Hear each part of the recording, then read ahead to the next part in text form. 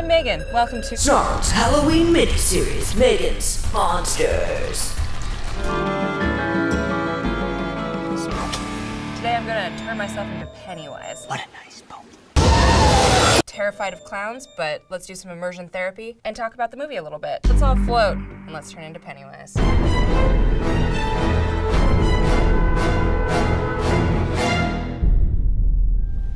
Do you want a balloon too, Georgie? I'm not supposed to take stuff from strangers. Oh, well, I'm Pennywise the dancing clown. Now we aren't strangers, are we?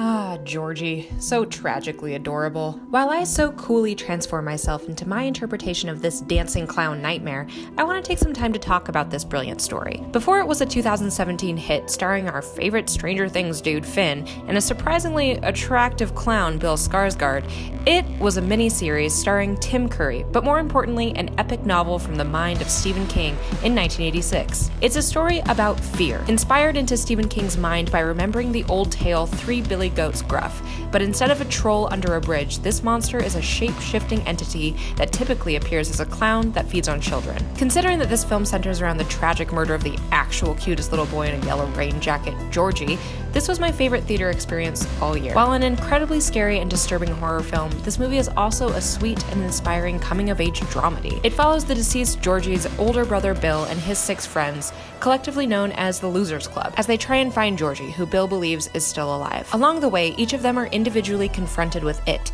as a clown, as a scary painting that came to life, a walking disease, an abusive father, etc. But when the group figures out what this monster is up to, they band together to fight it as one unit. Like many kids, I spent a lot of time being afraid of everything. I was afraid of the dark, the devil. I even thought demons could rise out of red Kool-Aid stains on the carpet, or that a dream catcher I made at school could invite evil into my room. I prayed myself to sleep to keep the fear at a distance. I hid my eyes from the Tim Curry version of it in movie stores because I was afraid that scary clown on the cover would come and haunt my dreams. Desperately trying to hide myself from fear in every way possible, in turn, created more paranoia in my brain. Just like the kids in It had to face Pennywise with bravery, love, and mutual trust in each other, I had to step up to my own personal anxieties and find the strength I never exercised when I was younger, the strength to laugh and find a thrill in the scary things. The 2017 adaptation of It centers around the characters when they're kids, when their fears are easily manifested physically by Pennywise. But when Penny returns 27 years later in Chapter 2 of this new It series, it's gonna center around some much darker adult fears. So this Halloween, if you're inspired to truly overcome fear, go head first into it by becoming everyone else's fear. Throw on a bald cap, cut up a red wig, and paint on a scary grin to go after those Georgies, and maybe accidentally, those sweet, helpless Coralines too.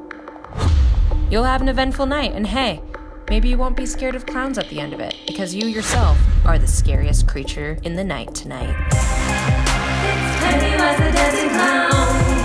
It's Pennywise the dancing clown. Notorious for eating kids, especially ones in yellow jackets. Are you scared? Pennywise will get you now.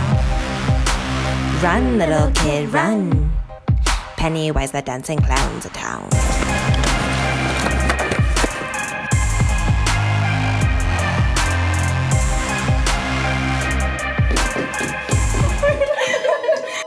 Thanks for floating with us today. If you like this video, go ahead and give it a thumbs up and leave us a comment down below. What are you afraid of? Subscribe to Snarled and check out our other videos.